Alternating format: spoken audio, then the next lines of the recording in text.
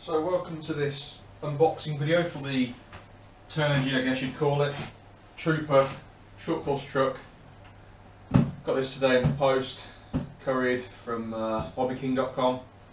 About 100 quid, not bad actually, quite a good price. I haven't opened it yet, it's still sealed I think. I haven't opened it anyway. But yeah, we'll get unboxing that in a sec. Also got a new steering servo for it as well. This is a cordless metal geared servo. £15 I think it costs, so it's actually a pretty good price. So this truck doesn't come with a receiver, so sorry, the RC system, yeah, it doesn't come with that. It comes with a brushless system and ESC though, and it's always run apart from it. You put a battery in it and go. And we put in a cheapy, I don't know what this is, Absema, is it? Yeah, Absema radio system with that. It was about 15 quid. I'll wait for a minute, and I'll be running 3S Lipos on it. It's 2S and 3S compatible, so yeah, I'll be running that as a Turnigy Lipo there. I've had that for years now, both 3S. One's 2,200, one is 3,200. So not particularly high capacity really, but I'll probably invest in a better one anyway later on, more high capacity milliamp hourage. I have an existing brushless system that I'm probably going to consider using as well in it. This is a 10 turn, so it's not particularly quick, but it's 120 amps, so this is going to be a backup amp.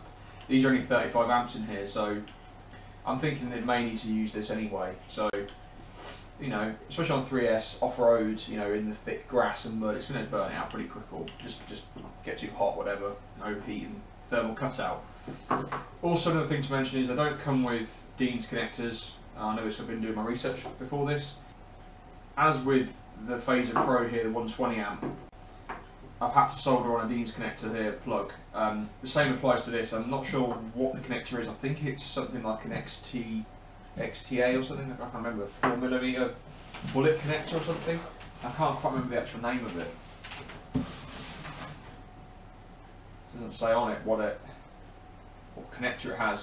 But anyway, let's go through some of the specs. We'll get into that later. I've got the soldering kit with me. I'll probably have to solder the power connector from this onto this ESC to use it. So let's put that out of the way for a minute.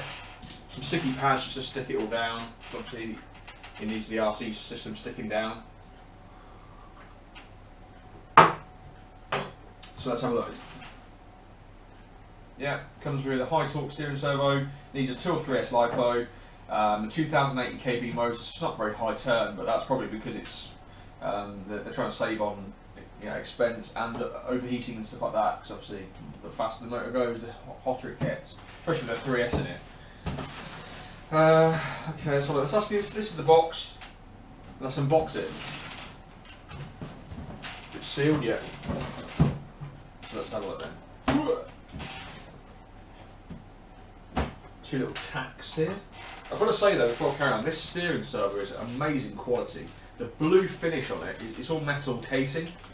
Plastic top, a bit like the Traxxas sort of plastics on the top here, very similar colour and feel to it. But the actual metal itself is really nice. I'll zoom in on that in a little while. We'll do a close up on the GoPro because it's such good quality. So let's turn that off over now and take the lid off. Come on. There we go. Whoa, wow. It's a lot bigger than I thought it was going to be actually. I've got to say, that is a big looking truck. That is very, very big. I can't get over the size of that truck. First a 1/10 scale? Jesus. It's huge. It looks like a 1/8. It's bigger than my Hyper SS. Way bigger than, well, the shell is anyway. I guess it's the same size. Still got plastic on the shell, so we can take that off in a minute, the plastic peel. Let's have a look at this. Oh. See what I mean? That thing is huge. That thing is absolutely huge. There's all the decals for the shell. Just cover anything else in there, just an antenna tube for your 2.4 GHz. Not that long. What the hell? Well, I suppose if you want an AM system in it, then fair enough. That's all you get in the box. Just literally the truck and then this little decal pack here. Some of these decals are actually quite nice, I've got to say. Pretty cool. Good quality.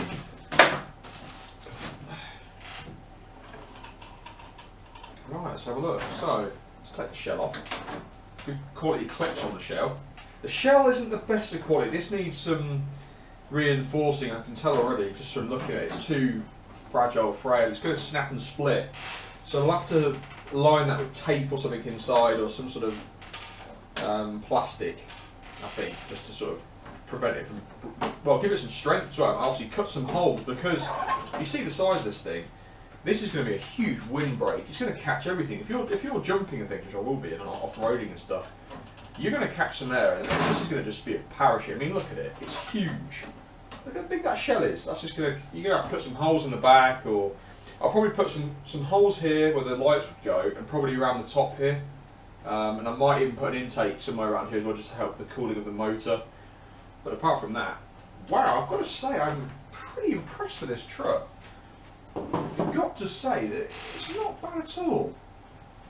That's actually not too bad. I mean, there we have it. It comes with a standard steering servo. I'll be swapping that anyway because it doesn't look very strong at all.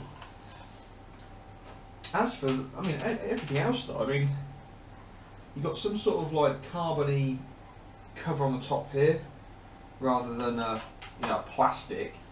You've got these side skirts which will obviously prevent damage to the motor mount and the ESC and everything, and the steering servo.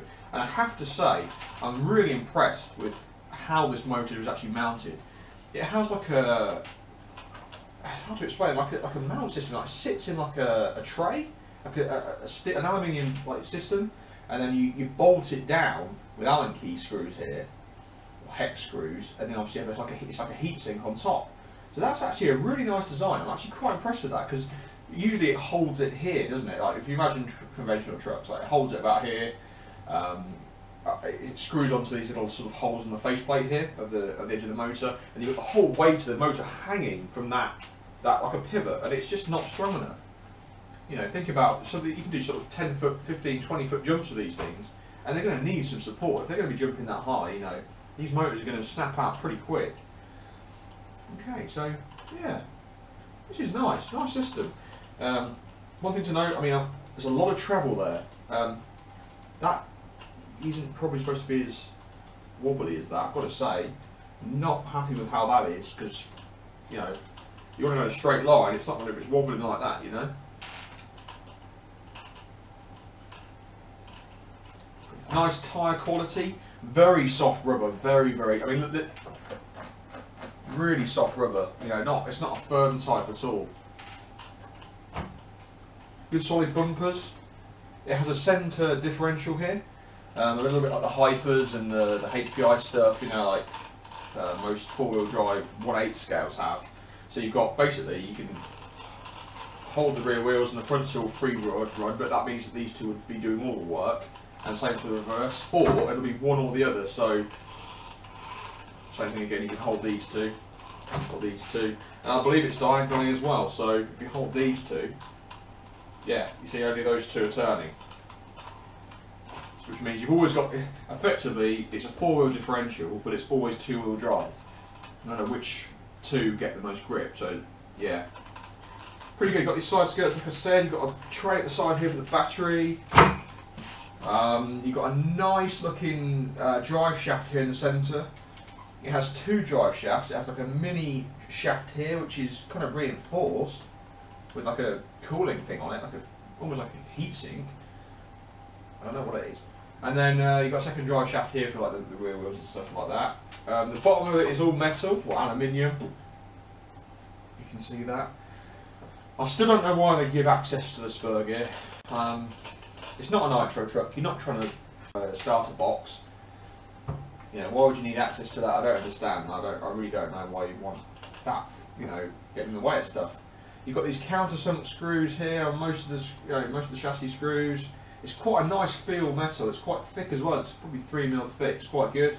And then the motor mount here is positionable, which I don't like. I don't like how you can move it in and out, because okay, that is good because you can add extra pinions, you know, extra teeth on the pinions and stuff like that. But it's not good if you've got moving parts, which is, the motor is a very quick moving part. You know, you don't want it to be moving and sliding about.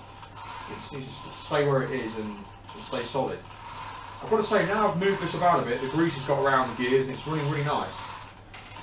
The suspension's pretty tight. I think it needs a bit of oil or something, but I don't know. I'll work that out. It's got, the shocks actually have adjustable like screws in them, so you can actually tighten or loosen them depending on what you want. I need to reapply this. It's actually come unstuck. or maybe it wasn't stuck down in the first place, I don't know. The ESC's kind of stuck. The motor and ESC are detachable, so you can actually detach those and put on a different motor. Apart from that, yeah, pretty nice bit of kit. I have to see how strong it is. It doesn't look like it's going to last 2 minutes, if I'm honest with you. It doesn't look very strong, but I mean, like, this is how weak it looks. I mean, the bumper flexes quite a lot, No, that could be a good thing. I mean, it may take a lot of the impacts, absorb the pressures and stuff. I've noticed that the body mounts are actually adjustable, so you can lower or higher than whatever you prefer. You've got a servo saver. What else we got? Just a quick look around the truck. The shocks themselves are actually plastic, all of them are plastic all the way around. That you can buy upgrades. I think they're like £9, and you get to stick like aluminium ones, and you can stick those on. I'll probably get those actually, but they're only, if you're in the UK, they're only available from the European store. So if you're buying this, buy it, and then think about buying another order, purchasing it on a different order, because it doesn't work together. You can't buy it from the same place.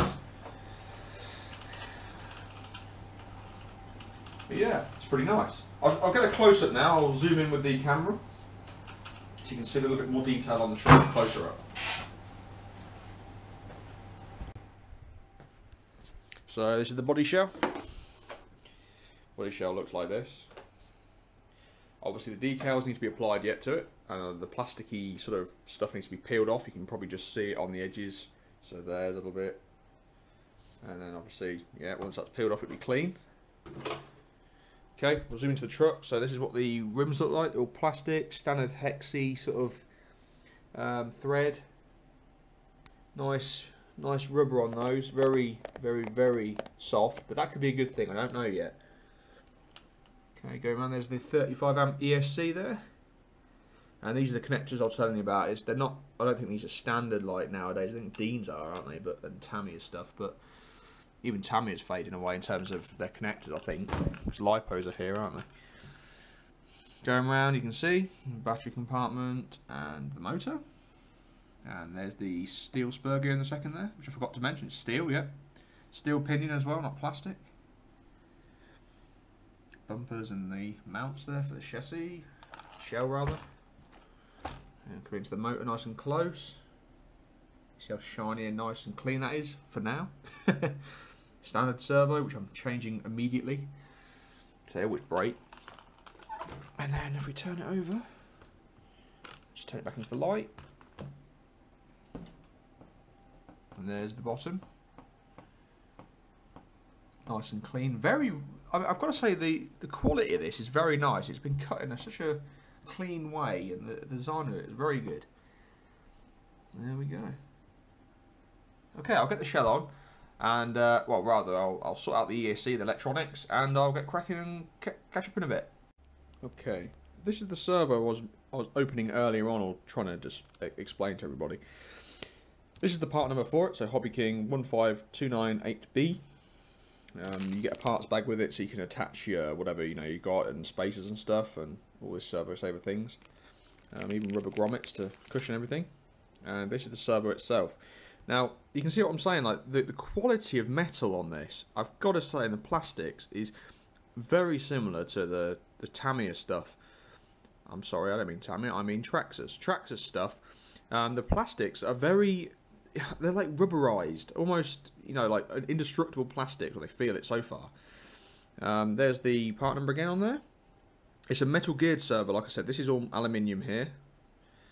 It's a coreless digital metal geared servo, and I believe to some extent it's sort of like splash proof as well. I wouldn't obviously dunk it in a bucket of water or dunk it in a pond or something and drive through it, but yeah, it's a pretty good servo, and that's going to obviously sit exactly where the existing one is, just here, like that. It'll go in and be a valiant replacement, and obviously it'll also match. That's why I bought it, the colours. So the motor's blue, the ESC's blue, and so's the servo. Okay, it's a different shade, but still, it's like uniform, And there we go. So yeah, very impressed with that. That's probably one of the best things about Hobbyking. Some of the stuff is actually really nice. Okay, so I'm just finishing off my solder job now.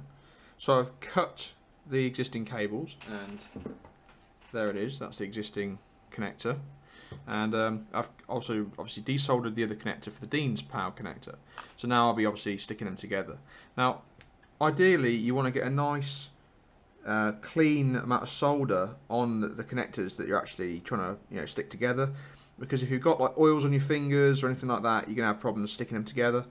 So first of all, just apply some to it and try and wrap it around it. So like grab some on here. You may, some of you may think this is too much or too little solder, but I think this is about the perfect amount. So stick it on there like this, and I just tend to gently wrap it around it until it goes around the entire. It takes a little minute or two, and it does get hot, so you have to be careful. So make sure you're wearing eye protection, and you might want to wear gloves or use a pair of pliers. In fact, I will use a pair of pliers just to hold this because it's getting really hot now. So just keep going with this until you've got a nice even amount going around on it. So like covering all of the pins, all of the little strands of metal, so you can have a nice clean contact. Then when you're ready, ideally you'd need some heat shrink. So you'd wrap the heat shrink down there first, put it down it, solder the connection, and then obviously heat it with a lighter and shrink it. Electrical tape or duct tape, anything will do, just don't let them touch, okay? So it's okay, you can touch now, there's no power going through the system, but once they're powered, you don't want any power going through the system and letting them touch, because that's just bad. It's just not going to be good at all. So I'll put that there. And then just literally join them together. So then just touch the two together effectively and try and get a nice clean join. So get the solder nice and warm.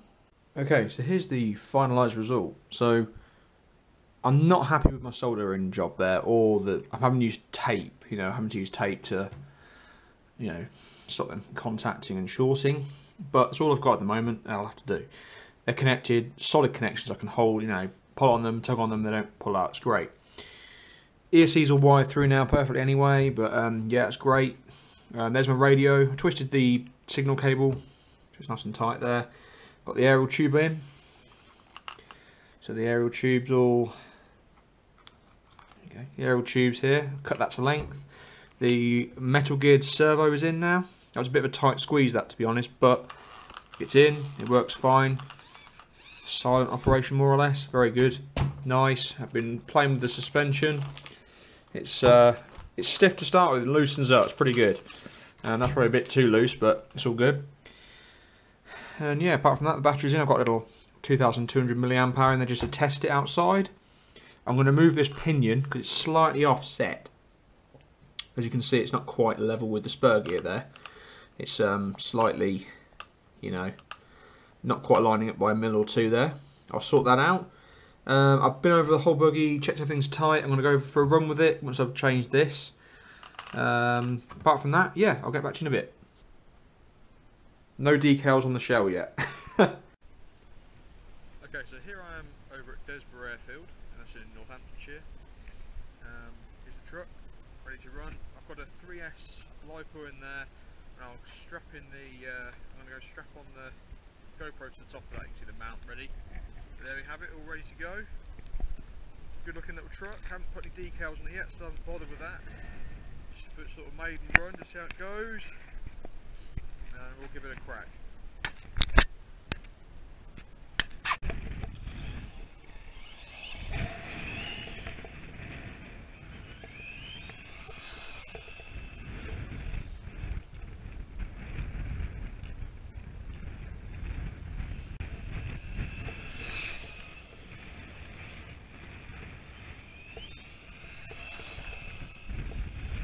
So we're running on a 3S Lipo here.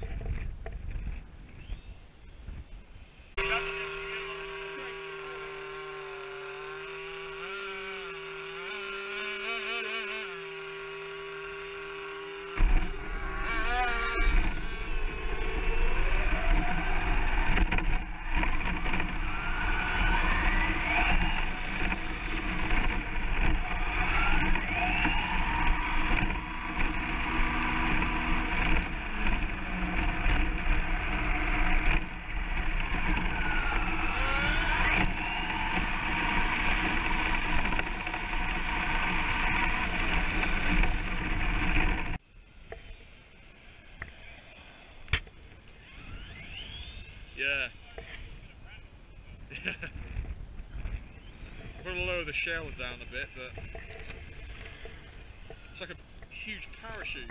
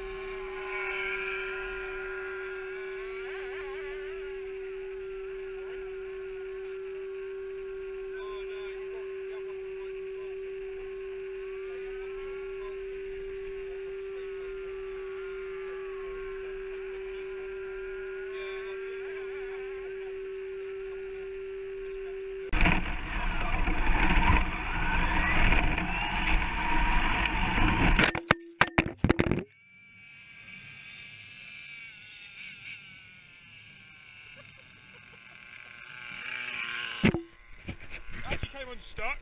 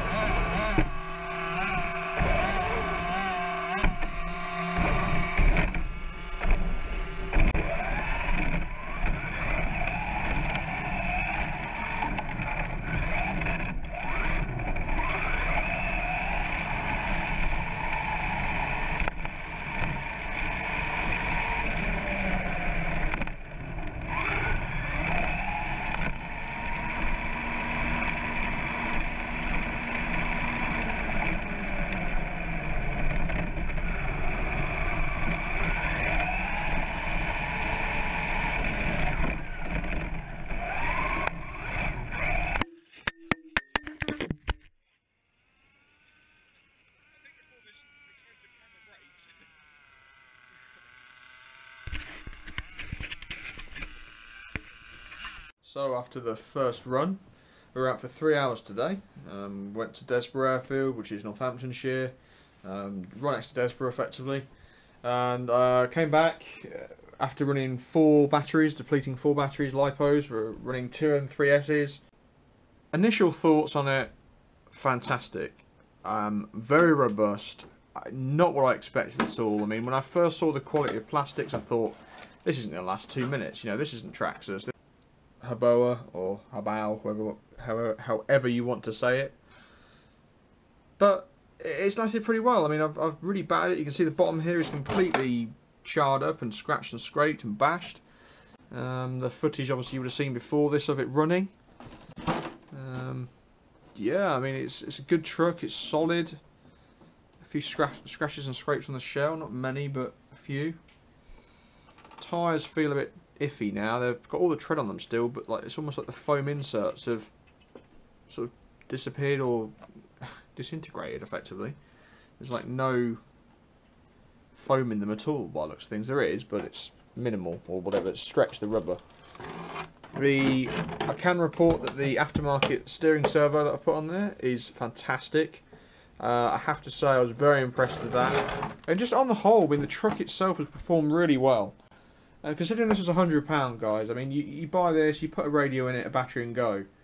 And you know, it's not a 500 quid slash. You know, it's not the Traxxas slash Ultimate. You know, it's not going to win anybody races, but it's a bit of fun. That's what I like. In the summertime when it comes around and it's, you know, short grass, a few jumps here and there, it'd be great fun. You know, on gravel, sand on the beach, whatever. You know, but it's quick enough. As you saw in the video, it's quite fast. You know, it's not slow for what it is. But yeah, I still haven't put the decals on the shell. I still haven't cut holes in the shell. I need to, because it is a massive windbreak. I took the shell off halfway through running earlier, and what a difference it makes. I mean, the absolute massive difference. You know, it's just such a huge parachute, this thing. Because as soon as you accelerate, you know, you imagine it. The first thing it does is it sort of pulls back, and as you can see, look how much lift there is there. You know, you can see that the wind is going to get trapped under here. Hit the shell, hit the roof, hit the back, and as you drive it, effectively does this. It just stays like that all the time. I guess a way of stopping that would be to adjust the droop settings, you know, adjust the shell height, everything. Put some holes in it, allow some air to escape. But for now, initial first run, it was fantastic. I've got to say, I'd recommend this to anyone. Quite impressed with it, to be honest. You've got any questions though, drop me a line and I'll give you a hand with it. I'll reply as soon as I can. And thanks for watching the video. I know it's a bit lengthy, it's been about 40 minutes I think. But It was worth it. The truck is huge. I'll put it next to my other one. Called Lightning Stadium 10, converted to electric. It was a Nitro HPI. It's just another one on the collection. You can see the difference in size there. I mean, look at that. They're both 1/10.